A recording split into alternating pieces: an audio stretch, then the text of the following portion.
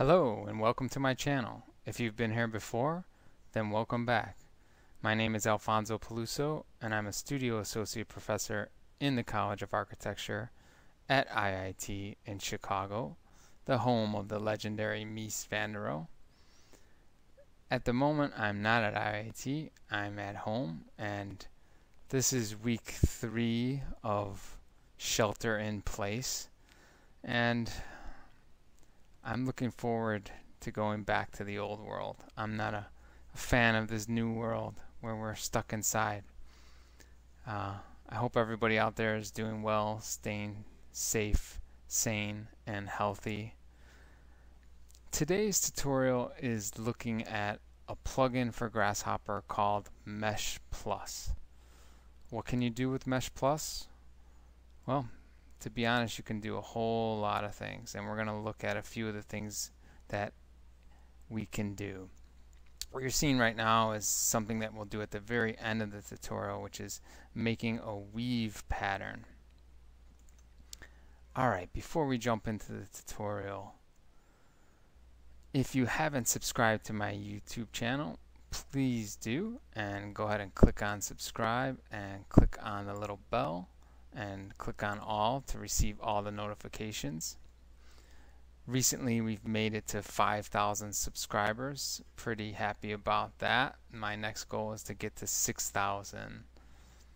Also, connect with me on Instagram at my first name Alfonso and my last name Peluso. See what I'm up to with my students. What I'm up to with my students, well, we're doing a lot of Zoom teleconferencing. I haven't given in yet and posted an image of us on Zoom. I see a lot of people are doing that. I guess I'm reluctant to do that at the moment. I posted this morning, which was just showing my latest Carumba form finding video. Alright, Mesh Plus. Okay, so I'm just on Grasshopper's forum here, and Mesh Plus was developed by David Mans. If you don't know him, I don't know him personally either, but I Googled him and looked at a lot of the work that he's done and is doing, and a lot of really great, cool stuff. So a shout out to David Mans, and especially for this Mesh Plus, which we've been using at IIT for a while now. And what I like about this page is he defines some of the categories of Mesh Plus. So if you're not sure what each category does in Mesh Plus, you can come here and take a look at that. You can download Mesh Plus, of course, at Food for Rhino, where pretty much all the plugins for Grasshopper can be found. Okay, so this continues with it doesn't necessarily continue, but it goes along with a video that I made on Weaverbird. Some of you might have used Weaverbird, which is another mesh subdivision plugin for Grasshopper, and it's a really great one too. And it's this idea of taking geometry that's not very complex, like this cube here, and subdividing it into something that's more complex. That's one way to look at it. Another way that I look at this is I talk about structural topology, or in this case it could be mesh topology or surface topology. And here I have an image of Zaha Hadid's latest residential tower in Miami. And this to me is an example of structural topology optimization, because we're looking at this very interesting organic exoskeleton. So I think of this as probably an optimized exoskeleton. I don't know that for sure, but when I look at this building and I compare it to Chicago's John Hancock, which is the exoskeleton of, let's say, the 1970s or 1980s, which is just the X bracing, and I look at Zaha Hadid's version of that, so I think of structural topology optimization. Alright, so let's go ahead and jump into this tutorial. Okay, so what I have here is I have this mesh, And you won't need this mesh. We're gonna work with a different one, but just to give you an example of how we can use Mesh Plus and what we can apply it to. Now, what I want to talk about with this is, well, I want to talk about meshes, triangular versus quad. But before we get to that, in Grasshopper, there's a shortcut which is Control M, which displays the mesh edges. So I just used Control M, but that was in Rhino, which maximizes and minimizes the viewport.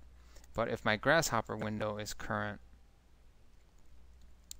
that will turn the mesh edges on and off. And by default, they're not on.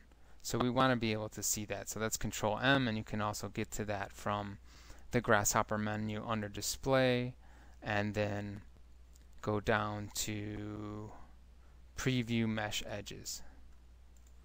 Okay, so this mesh that we're looking at right now has triangular faces, and we can see that here. Now, if I want to make that quads, I can use Mesh Plus. Now, let's look at our Mesh Plus menu here. So that's here.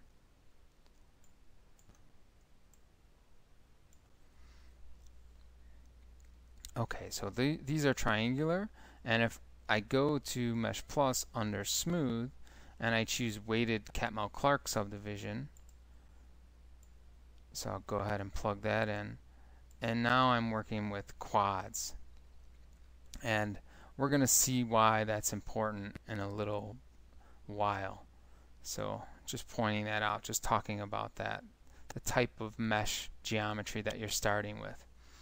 Okay, so we're going to start out by looking at volume. Under volume, I'm going to choose box. Okay, so I'm laughing now because the first time you pull down one of these capsules from Mesh Plus, it could be terrifying because there's so many inputs on the left-hand side. So, but after you work in it for a while, I guess you get used to seeing that. But it is scary at first glance. So the first input is typically the mesh. Okay, so I need to point out that this is a mesh editing plugin, so you're working with meshes. So I'm going to plug mesh in to G0, and you can hover over these to see exactly what they're looking for. So this says open or closed mesh or curve. Okay, so we see that, and right away we get something very interesting in terms of a structural topology. So I'm going to hide this capsule, this mesh capsule. I'm going to do that using Control Q. That hides that. So now we can see that there's voids inside these triangles. So this mesh is a triangular structure because it started with triangular faces. So just to compare this, what we were looking at before, if I go down to my Catmull-Clark subdivision and I use that instead, so I'm going to plug my mesh into that, and I'm going to plug this. Now the out mesh is coming out of A, and I'm going to plug that into G0. So you see that's a very different structural topology. Okay. Alright, let's plug this back in and let's start going down the list here. Move this a little bit closer. Okay, so at the moment we see that there are some values, some default values that are plugged into the input sides. And what I like to do is I like to start with depth. So here we have I'm calling it depth or distance. And you see that has a default value of 1. So I'm going to double click, and I'm working in millimeters, just so you know, and we'll see that in a little bit too. So I'm going to double click and type in, let's say 10.555. So I have a number slider that will go from 0 to 100, and it's going to have 3 decimal places. Okay, so Now we're seeing the depth of that. So I'm in millimeters, so this is about 10.5 millimeters.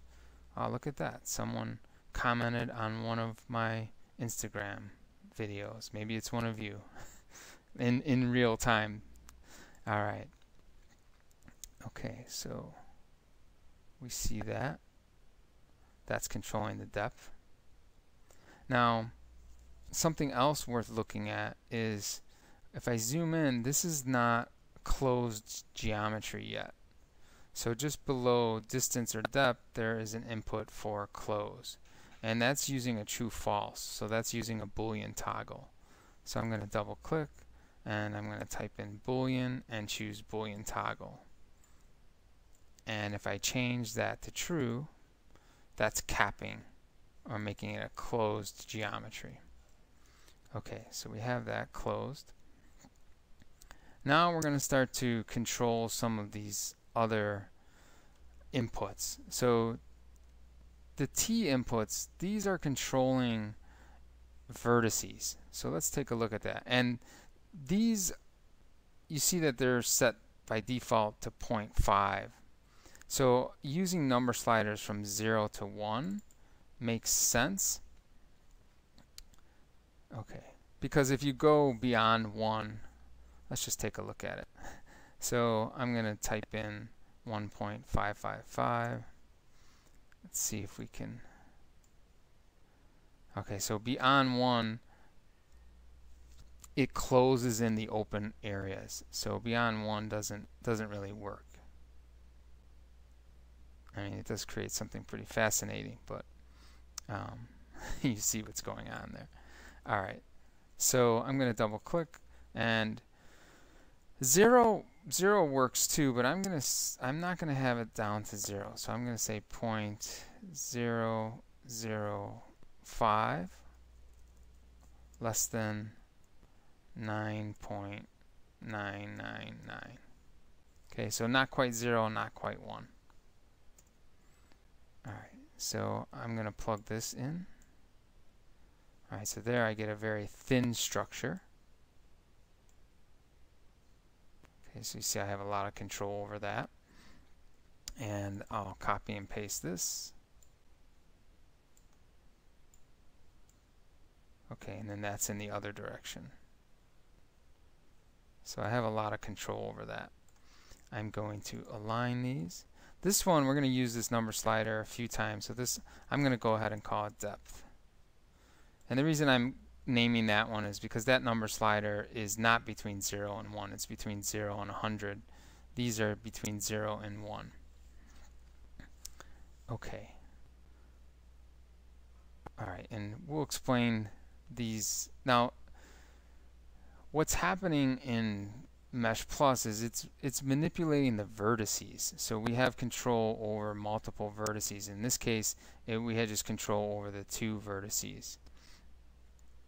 So in a sense, it's Mesh Plus is mesh manipulation, but it's also vertice or vertex manipulation. Okay, so that's our volume box. Then the next one I want to look at is effects. So just to show you where we were before, under volume, we had chose box. Okay, now I'm going over to effects and I'm choosing one of the effects. So I'm going to choose anti-snub. Okay. So even more inputs. All right, so this idea of snub or anti-snub. So what I would say that when I was looking on the web and what I could find to best show you guys is this image here, which shows a vertice from a cube in the upper right, and then the vertice being split into 3 and then being pulled inward and creating this chamfered edge. Okay, so let's take a look at that. Now, one way to look at what we're working on is not always to look at it with something that was complex geometry. And this isn't that complex, but it's a, you know, it's a manipulated mesh. So to see what some of these capsules do in Mesh Plus, sometimes it's best to work with something very simple and then move to the complex. Okay, so that's what we're going to do in this case. Alright, so I'm going to go ahead and hide that. Okay, so I'm going to make a plane surface, and I'm going to flip it upward, so this is going to be in the XZ, and I'm going to make it 100 by 100. Again, I'm working in millimeters. The reason I'm working in millimeters is because me and my students, we do a lot of 3D printing, and we're, you know, if you're making 3D prints, you're working in metric, you're working in millimeters, because that's what the 3D printer understands. So this is 100 by 100.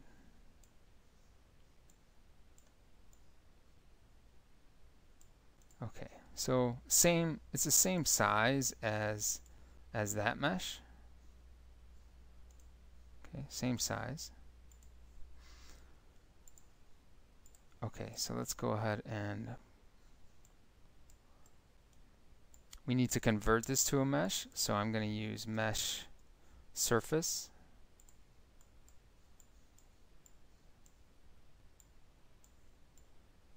Okay, I'm going to go ahead and turn these capsules off using Control Q. Okay, so this mesh is divided in U and V count, and I can control that here. So I'm going to say that this is 1, between 1 and 10, so that it you know, doesn't go too high and it doesn't go down to 0. The reason I don't want it to go too high is I'm trying not to crash the computer while I'm making the video. Alright, so let's go ahead and plug this in. Okay. Alright, so we have control over that. Alright, so we'll do something similar something similar to what we did above. So we're going to plug this in. Okay, so you start to see what's happening here, and let's go ahead and turn this capsule off. Okay, so this is where I want to start with the depth again. So I'm going to take these that we already have and bring these down here. Okay, so my depth, lower this down a little bit. Okay, so here's my depth. I mentioned for me it was good to start with the depth because I could start to understand what this capsule could do for me. If you just start moving vertices, it's not always apparent what the final result might be. So here's my depth. So we see that we're getting a 3D extrusion. Basically, it's taking those middle vertices and extruding those outwards. So those are peeking out. Something else that's really helpful is actually seeing the color of this without doing a custom preview. So typically, if you have seen my other videos, I use this custom preview a lot, and it doesn't really, let's turn this off, Control Q, and let's make this wireframe. It doesn't work as good as with some of the surface geometry that we've looked at before for seeing the results. But what works really well is there's a color input on this capsule. So I'm going to use a color swatch.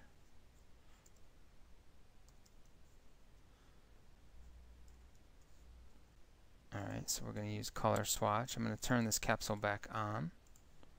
Okay, I'm going to plug that in. So that works a lot better. And I can add, if I want to do a gradient color, I can copy and paste this, change the color of that, and plug that in. Okay, so now I get a gradient color. Okay, So this one is manipulating 1, 2, 3, 4, 5, 6 vertices. So I'm just plugging these in one at a time. So starting to see where the control is. That one's pretty cool because now it's actually going inward.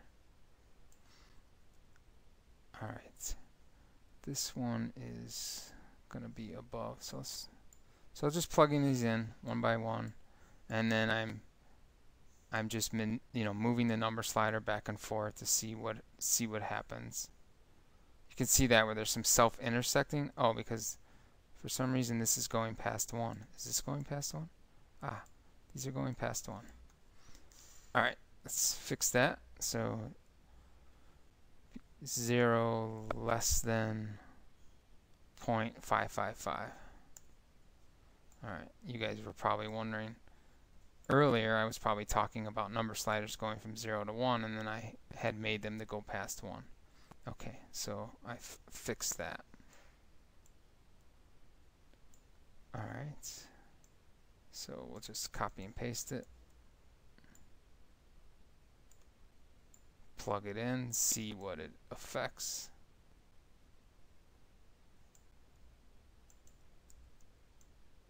So you see we have a lot of control.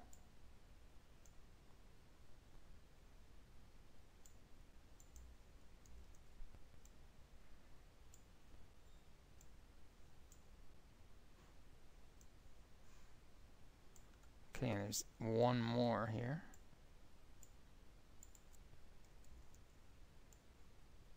There's actually two more.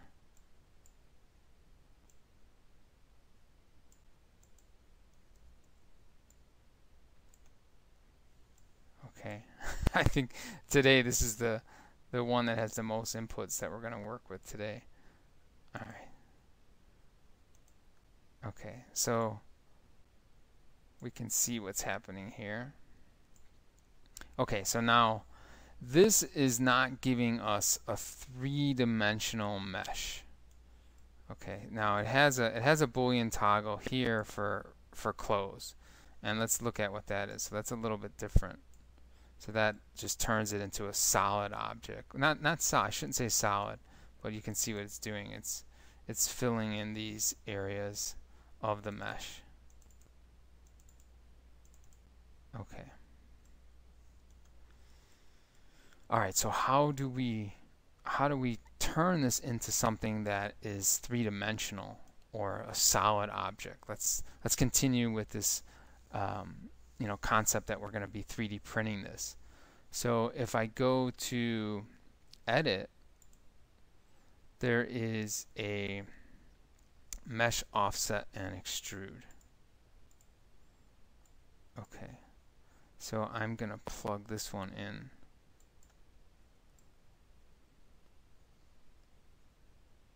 Alright, I'm just looking at my outline here. So I have mesh offset at the bottom, but we're going to look at it with this effects as well. Okay. And the reason I want to look at it now, I'm just thinking that there's been cases where this mesh offset and extrude hasn't worked, and I've had to use another method. So let's see if it works with this one. See, that's exactly what I was looking for. So that's not giving me my thickness there. So instead of that, I can use something from Weaverbird. If you haven't looked at my tutorial on Weaverbird, I'm going to put a link at the end of this video, a little thumbnail that you can click on. But Weaverbird has something called a mesh thicken.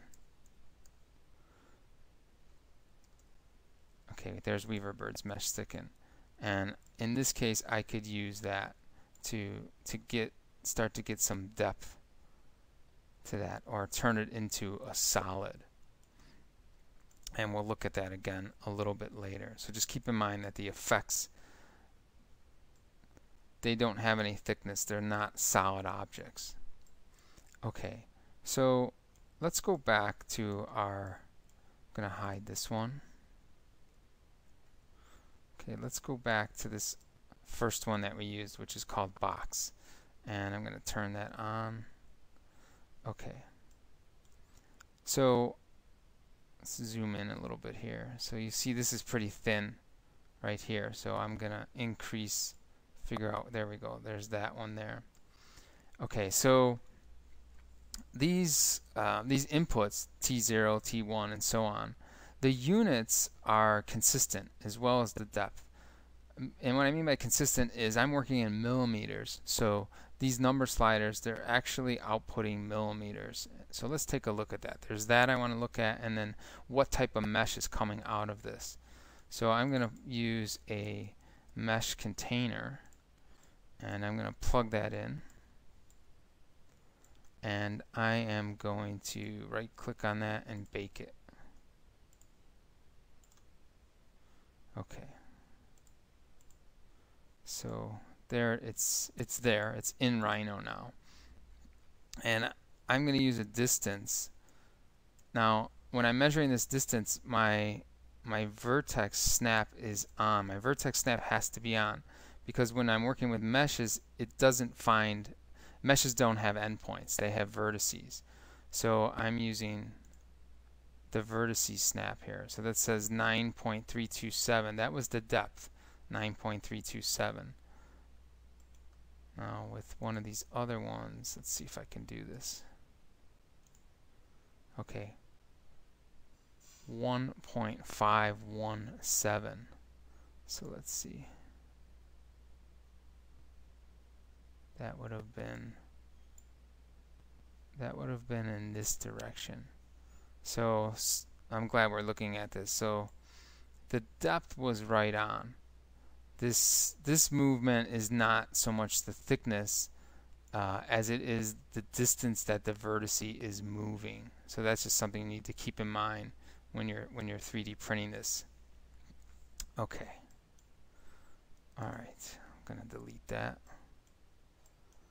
All right. What is next? All right.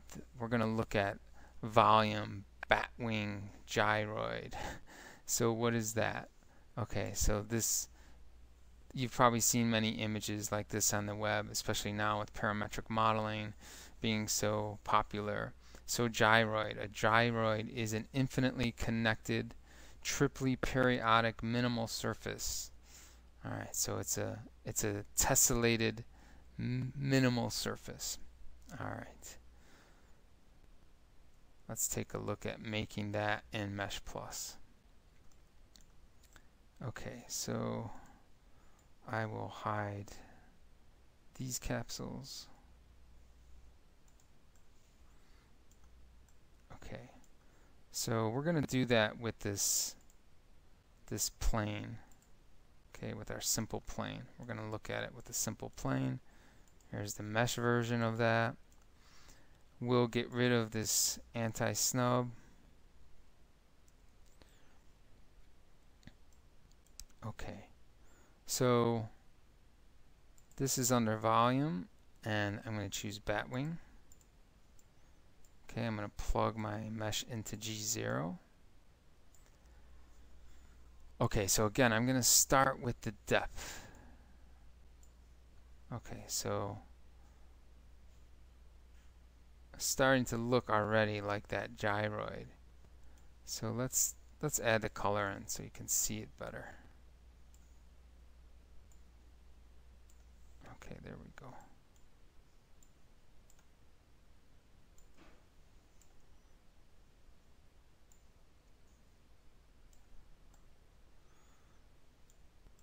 Alright, so we're going to have to do some, alright, another like. Alright, so we're going to have to do some mesh subdivision on this. We'll have to plug in all these values to see how it affects it. So, and this one doesn't need a Boolean toggle, so we have start to lower these down. Alright, so we have T3, so we're seeing that. Changes to that. T2, some changes to that. Now I think it's important, which I didn't do, is to look at some of these defaults so you know what it looked like when it started. Okay, let's plug these in. So you can see we have a lot of functionality, a lot of control.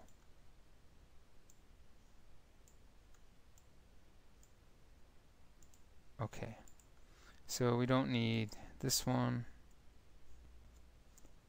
and we don't need this one. We haven't talked about I think lets you put in a list of vertices to affect, or a list of mesh faces to affect. We've just been letting it affect all the mesh faces. Okay, so now we're going to use some mesh smoothing on that. We've looked at that a little bit. So lots of options for mesh smoothing. We're going to look at the weighted Catmull-Clark subdivision, and we're going to go ahead and plug that in. Okay, and to see this better, we're going to turn off the bat wing, just selecting it using Control Q. Okay, so now we're starting to see some smoothing on that. Okay, so how do we get more smoothing? So this is where you got to be careful. Again, just, you know, our goal is keep our computer from crashing. I'm going to widen this out. So getting the proportions of this tessellated minimal surface is a little bit tricky, getting the right proportion. You could spend some time with that.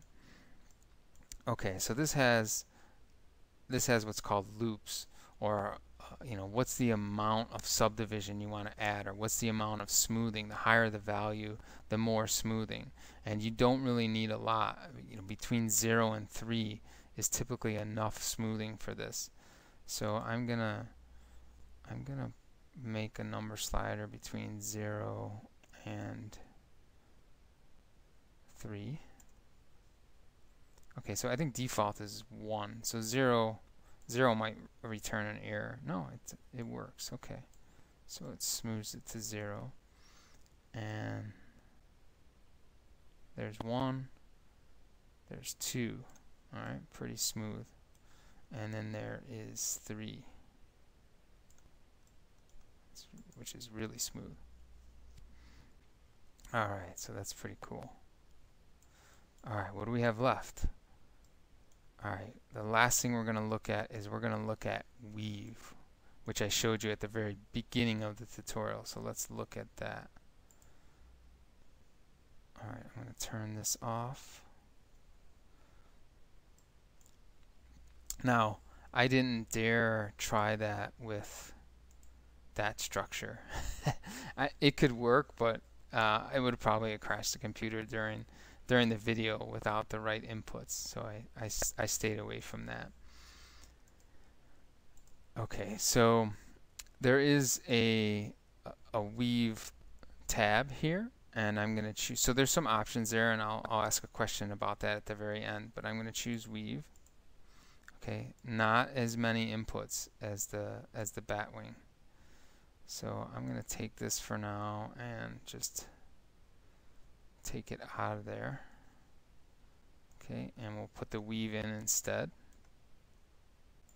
Alright, so plugging in the geometry that I want to weave. It's not that obvious. Maybe if you've done it, I mean, you've seen it work, it's a little bit more obvious that there's a weave pattern in there.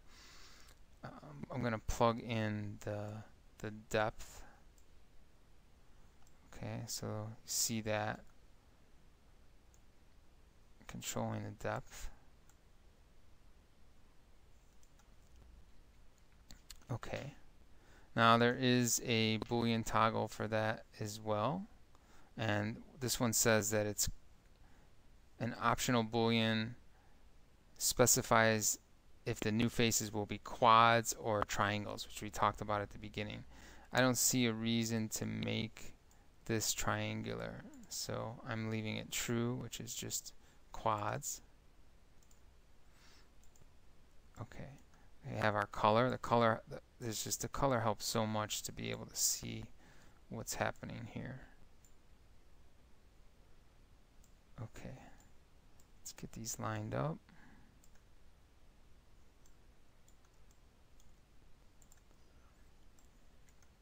Okay, so we have our our T1. Let's see what that's controlling. We have our T0. Let's see what that's controlling. Alright, we won't need these two. Alright, so with this weave, we're seeing what we saw when we did the effects, is that there's no thickness to the mesh. So we're going to add a thickness to the mesh. So I'm going to try to use the one that is with Mesh Plus, which is the mesh offset and extrude. Okay, I'll plug that in. Alright, so I'm also getting, alright, so it's not liking it.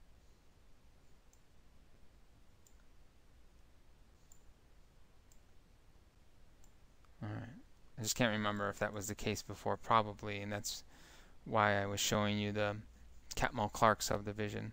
Now, I have seen it work, so let's go back for a second.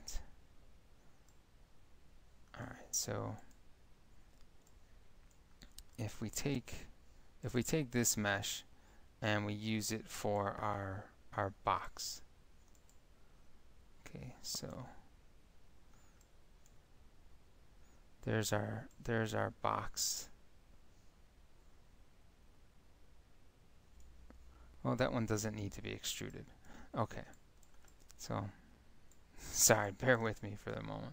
Alright, so that's not working there. The mesh offset's not working. So, we're going to use, go ahead and delete that. We're going to use the Weaver Bird mesh thicken. I feel like that worked for the weave, and it's probably going to be one of these things that I figure out what's happening after the video, and then I just leave some comments. I leave a comment in the I leave a comment just explaining why and how to make it work. But anyway, let's take a look at this. Alright, so get rid of this for a second. I'm just troubleshooting as I go, not thinking out loud, but thinking in my head here what my next steps are. Okay, so here we're looking at, let's turn this capsule on. Let's turn this one off. Okay, so here I'm doing some mesh subdivision on it.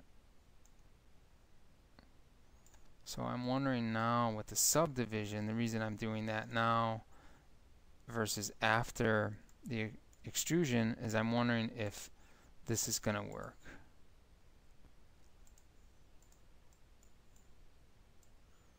Okay, there we go. Alright, so it is working after I did the subdivision.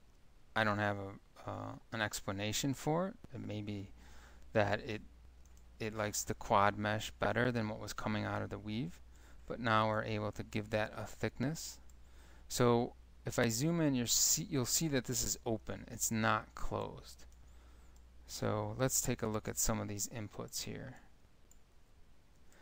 Again, we'll start with the depth. So I'm going to take these, bring these over here. So we'll look at the depth first.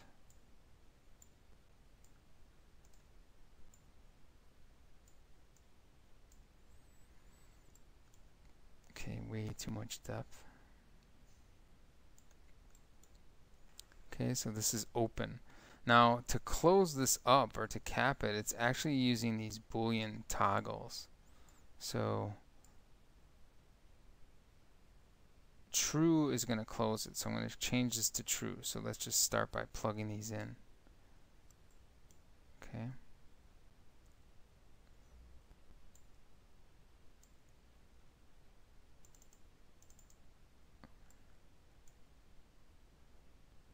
Now those two didn't do anything. there. That one capped it. So depending on the type of mesh that you're working with, these may or may not do anything. It's finding the one that you might need all three, you might need just one. So in this case, we just needed the one. Okay. Alright, so here's the depth. Alright, so that's working pretty good. So the last thing would be to talk about, you know, when we output this weave, what kind of mesh, or how good is the mesh in terms of, is this something that we can actually 3D print? Okay. Alright, let's take a look at that. Let's go ahead and bake this. So I think it's helpful if you put a mesh capsule, a mesh container really. This is containing the mesh. And then that's something that you can bake.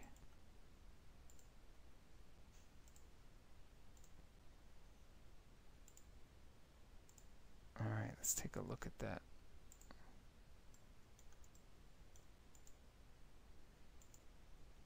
Let's see if I close Grasshopper and I change this to be rendered. So we're getting the color. Now, let's take a look at this.